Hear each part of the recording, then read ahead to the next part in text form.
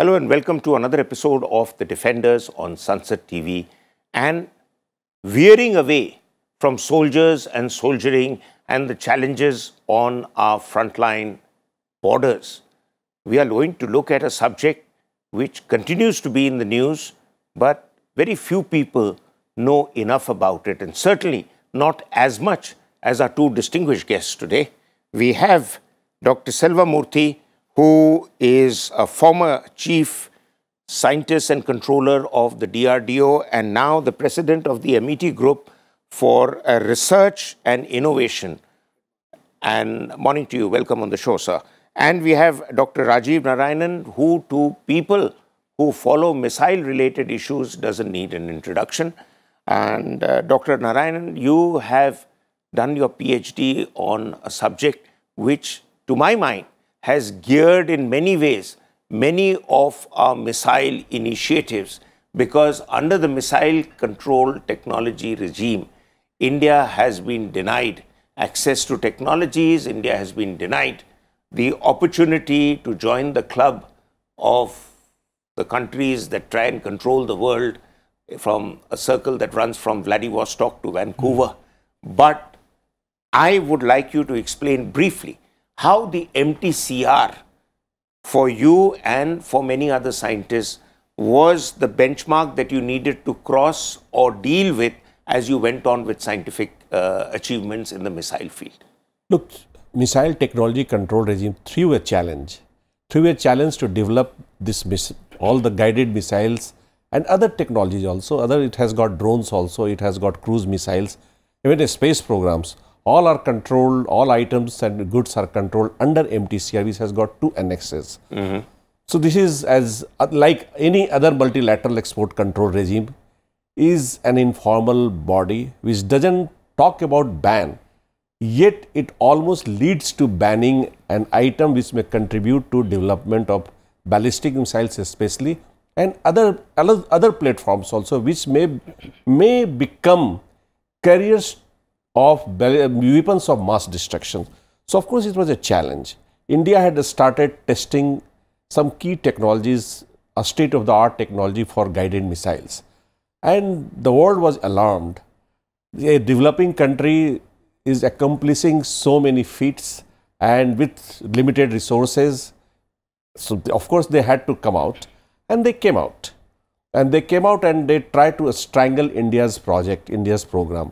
But the program, which the Integrated Guided Missile Development Program, which we are supposed to talk today, started in 1983. But many of the works for this project were done earlier also. Like it started in 1958. Then our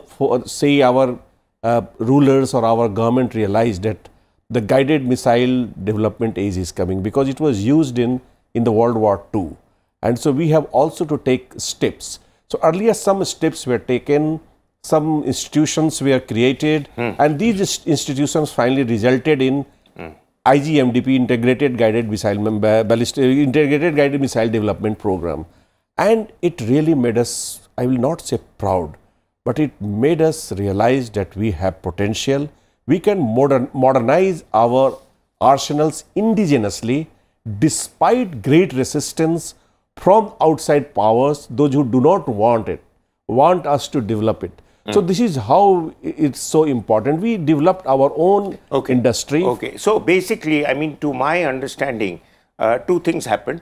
One is that it gave impetus or it gave encouragement to the Make in India initiatives, that if we can do it the way our scientists are doing it in the missile sphere, then why can't other parts of our industry follow their example? And there are reasons for that. I don't want to get into it right now, but quite clearly they are not as driven, let me say, as our scientists are. Dr. Selvamurthy, I want you to explain briefly that, you know, the initiative where in March 2019 we had the ASAT program, by which a satellite shot off a defunct satellite in the air, or missiles shot off a defunct satellite in the air.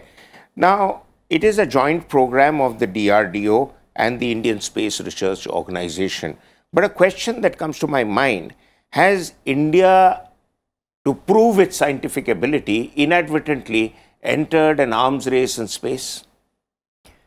I won't agree with that, that we are entering into arms race, but I would like to tell all the viewers that today India is one of the strong military power, and also it has its own indigenous technologies, including missiles. We are very, very strong. One of the top 5 countries which has this capability of the missile capability, where we have right from Agni, Prithvi, Akash, Nag, Trishul, BrahMos, interceptor missile, submarine launched missile, Nirbhay. Like this, there are a numerous family of missiles have been developed for different ranges, different applications, surface to air, surface to surface, air to air, air to surface. So all this type of missile, including the anti-radiation missile Rudram. So anti-satellite missile, which you referred, is one of the important Shakti demonstration of our country. The program itself was coded as Shakti, because only 3 countries today have this capability. There is US, Russia, China. So we have entered that club. And we destroyed a satellite at the low Earth orbit, which is our own satellite. That's why the ISRO came in. Otherwise, it's a program of DRDO, where we use the Prithvi version of the interceptor missile, which can reach that altitude. And then using a kinetic vehicle, you can destroy that satellite. But this is very important in the sense that the assets in satellites, the space-based security and weaponization of space, which is being talked about, it's very important in the future warfare, because all your missiles, and also you can have the sense what is the enemy doing, the other people are doing, you can sense from satellite. So during war, it is very important to disconnect that communication from satellite, whether using GPS communications. So that is why this demonstration of Shakti is to have a precision technology, because a missile could reach a moving body at that altitude, and this is also a moving body. To go and reach and precisely destroy a satellite is a real big accuracy, and also big demonstration of our technology prowessness and capability. So while you are saying we are not getting into the space arms race, but we have made all sorts of technologies which allows us to get in there should we decide to. Dr. Narayanan, I want to understand another aspect from you, and that is that we are making a new class of ultra-modern weapons which can travel 6 times the speed of sound. At the same time, they will be what you call hypersonic technology demonstrator vehicles, and some trials to that effect have already been considered and initiated. Now, what does hypersonic speed do for missiles as against non-hypersonic speed? Because when you launch a missile from the distances, some of the distance missiles, as Dr. Selvamurthy had mentioned about ICBMs and long-range missile systems, I don't think at least our adversaries have the ability to monitor every missile system that is in place and when it is launched, because when it is launched, there is normally not so much of time available for the adversary to react. So, does more speed add to more efficacy of missiles, or more speeds allow you to retain surprise? Very good question, and there are several dimensions to it. So let me start point by point so that it is easy to understand and comprehend. First, Mach 5 is the benchmark, or is a cutoff point for calling any missiles hypersonic missiles. Means 5 times the sound of speed of sound. Yeah. So they like more than 1225 kilometer per hour. This is the range. So what happens? It gives you a speed. And what is happening now? Very few countries have mastered it, and the most surprising part is that Russia surprised the world, then China did it, and then North Korea. So it somehow stunned the Western world. So they are bringing, again we were talking about controlled system, I will not talking about regime. So they started several initiatives to bring this missiles into the control framework. So it is not happening at the moment because Russia has taken a lead. We also did it. We have also tested. India has also tested it. So now comes the question, third question which I would like to say, what advantage does it give, and what is the world planning it? What are the countries which have got this capability planning it? So what they are doing in warfare, they have got a speed. This is hypersonic missile gives you a speed. This is basically, as of now, basically cruise missiles. It has not come in the ballistic missiles. It may be like refined and may be mounted. But what they are planning to do, generally the countries are planning to do, that they will mount it on ICBM. This is what the American plan is. So obviously others will also not give it up. They will also try to do that. So means you are getting the range and at the same time speed. So this is the game plan there. So then what happens? The moment speed comes, and this is the most worrisome part, fourth dimension I am bringing it out, that is all the existing ballistic missile defense system will fail to intercept it. So that is another point of, or you can say the reason for concern for the countries which have not got the system, that if you are deploying ballistic missile defense system, this hypersonic missile will come and it will beat your system. So this is one point of concern which is being talked about, and this is in the discourse. But discourse is a different thing if you have got capabilities, and you must have capabilities once your enemy, your adversary is having capabilities. So India is doing extremely well, and how it is coming. Now come to the fifth dimension, if you allow me to speak. So this happened because of our gradual work, our work indigenous path we had carved out, we had charted out, and had we not done it, we would not have achieved this hypersonic missiles testing system, because many of the components, many of the technologies were developed over the years. You had some failures, then you overcame those failures, then you succeeded, and now you are having the capacity to not only develop ICBM but also hypersonic missiles. So this is the contribution of indigenous science system which you must have, and this is essential to become a great power, or it is important to have a power which could be reckoned with by the world. So this is what I am saying. Okay. Maybe I can supplement yes, our technology please. On the hypersonic. Yeah, so Dr. Selvamurthy, you might like to comment on what he has said, but in addition, do enlighten us a bit more about long-range surface-to-air missile systems that we are also developing that can take on incoming missiles as close as 500 meters. And this is modeled on something like the Barak 8 of the Israelis. So is that a new technology that's also in the offing? Right. In a missile, there are a number of technologies goes in, because we see only a missile rocket taking off. But in missile, first starting with materials, then the propulsion, control, guidance, navigation, payload integration, then the trajectory determination, monitoring the trajectories.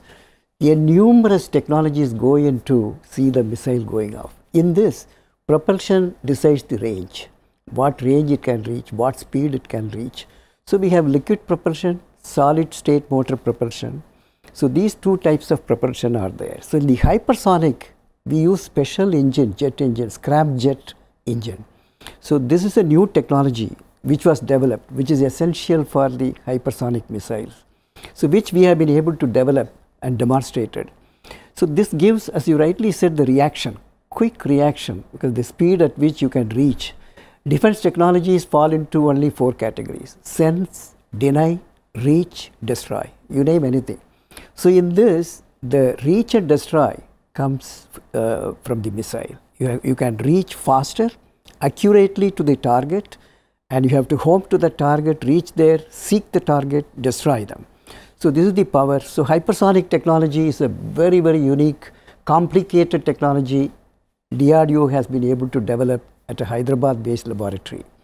So this we have demonstrated already, but now it has to be operationalized. So we need to do a little more testing in terms of optimizing the speed, velocity, as well as the altitude and the target accuracy. So this is on this side. The other one is, as you rightly said, now we are having surface-to-air missile, a number of them, like Akash, for example, is a surface-to-air missile, which we have now DRDO developed 40,000 crore worth of missiles orders we have received for this. You've received orders? Yes, already received 40,000 crores. That is a reasonable proportion of our defense budget. Right. But and also a missile which we jointly developed with Russia, BrahMos. We are now going to export to Philippines. Yes. So those things have started. So this for the air defense, like for example, if you go to South Korea, you have this capability. Israel, it has the capability. So you can intercept a projectile, a missile, either at exoatmospheric, if it is coming from a very long distance and it goes through exoatmospheric, which is more than 100 kilometers, or you can intercept at endoatmospheric, within 30 kilometers altitude. I am talking about the altitude. This could be a low orbit and also the lower altitude missiles. So for this, you need the missile which can reach that and destroy it at endoatmospheric or in their own enemy territory. So the first technology is to see where from which missile, which trajectory it is coming in. So you need detection. So you need radars, you need electro-optic devices, which will say that this is the missile which has taken off at these coordinates. So immediately, which is the right missile which should go and neutralize, which is closest to that. So you get the distance advantage as well as the reaction advantage to neutralize at the earliest possible. So this is what comes under the ballistic missile defense as well as in air defense. This plays a very important. I just want a quick answer because I need to go to Dr. Narayanan also, and that is, how is it going to add on to, or how is it different from the S-400 systems that we are getting? Right. See, S-400 also has this capability, but that is a proven system. So this is yet to be proven. Okay. So that is why to have the proven ballistic missile defense, we are first initially acquiring the imported system from Russia, which we are going to get it. Yeah. But otherwise, we have the indigenous capability which is getting validated, and then that will replace this S-400. Okay, Dr. Narayanan, this is a question I think you'd probably be best placed to answer, and that is that there is a new program that is called Pralay, and Pralay is been come into reckoning from December last year, and it is successfully conducted a test flight also. At the same time, it has a range of about 400 kilometers with a 500 kg payload, and from my understanding, it is a kind of a similar thing to the Dongfeng 12, the DF-12 system that has also short-range ballistic missiles possibly targeted at us from our adversary. And this is something that seems to have done two things. One is, post the Chinese intrusions, it has created awareness for a need for a similar system. And the second is, it is the basis of the Indian Armed Forces setting up a rocket force, which I'm told will be another vertical like Army, Navy, Air Force, so you have a rocket force also. Oh, I think Dr. Selvamurthy is the best person to answer it. Okay, so you say briefly and then he can conclude. Yeah, I'll just let you tell you.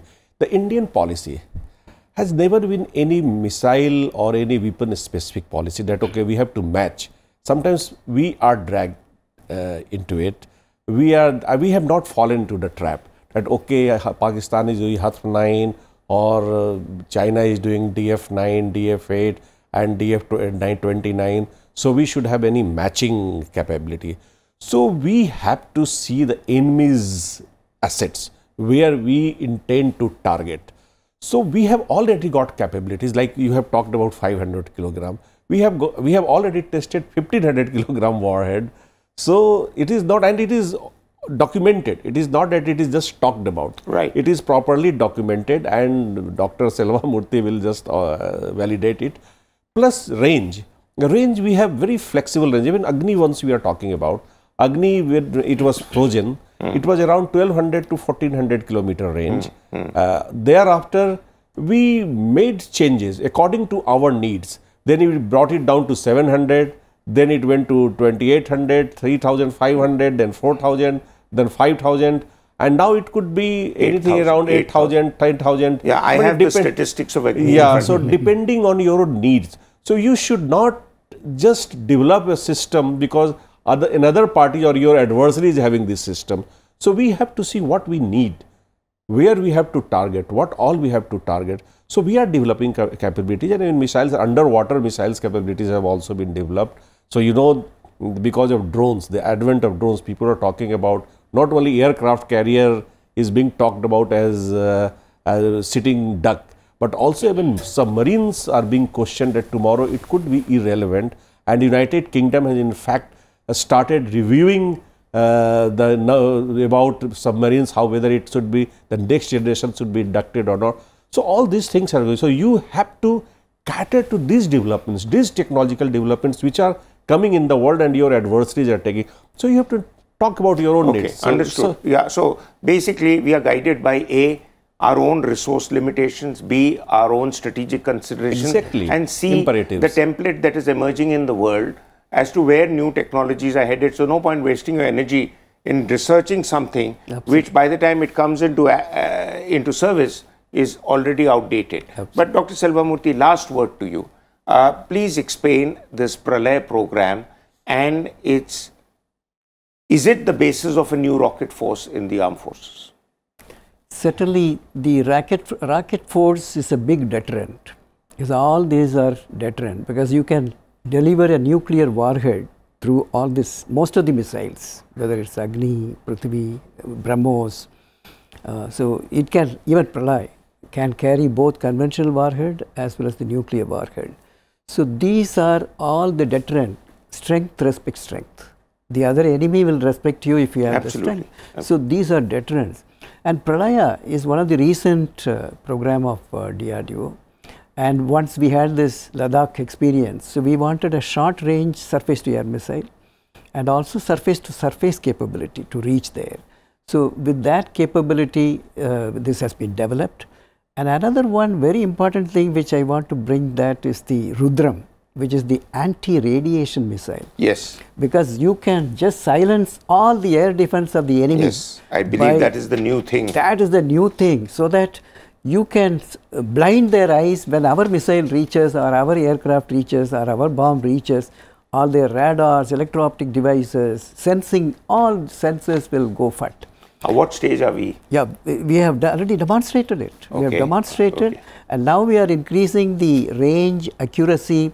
So this anti-radiation missile, Rudram, is yet another very important development. Well, on that happy note, I'll have to request you to hold your horses because we can't go on any further. But what is really very, very clear to me, that our missile regime or our missile research related activities and the results that we have seen over the years is clearly something which is a matter of pride for the country, which is a benchmark for many other countries in the world, that if India can do it, why not us? But quite clearly, we are in the league of the top 4 or 5 countries that claim to have all sorts of missile systems. We are slowly, steadily getting there, but there is no stopping. As one author once wrote, it is a juggernaut that cannot be contained. Thank you very much for your views, sir. And thank you very much for enlightening us. And thanks for watching. Until our next episode, goodbye.